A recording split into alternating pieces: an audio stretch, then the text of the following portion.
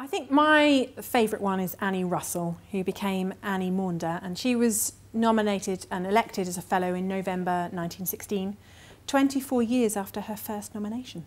She was born in Northern Ireland to a father who was a minister, and so he made sure that she had a good secondary education, which was fairly unusual, and from there she won an award and a grant to go to Cambridge. From there she got a degree in maths, and from there she became a lady computer at Greenwich. Whilst at Greenwich, she had to, a lot of her work was photographing eclipses and solar photography. And she married Walter, and he, although once married, it meant she had to leave her job.